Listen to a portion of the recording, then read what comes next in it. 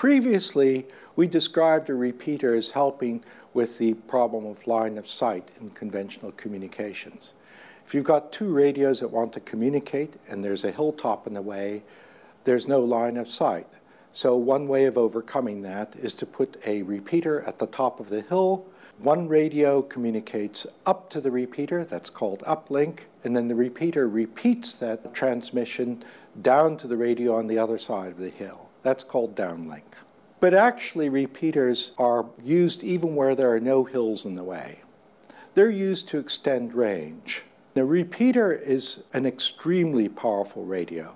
So we had portable radios that work in 5 watts, mobile radios that work in 25 watts or more.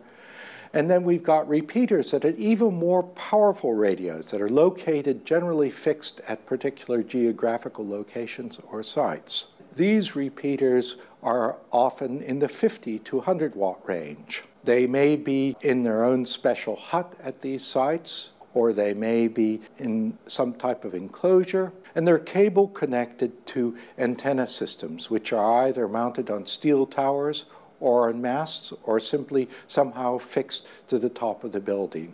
In this way, mobile radios and portables can take advantage of the greater power available and the larger size of the antennas that the repeaters are connected to extend the range of communication over extremely wide areas. So a collection of repeaters connected together provide mobile and portable radio users coverage over an extremely wide area, thus extending the range of communications.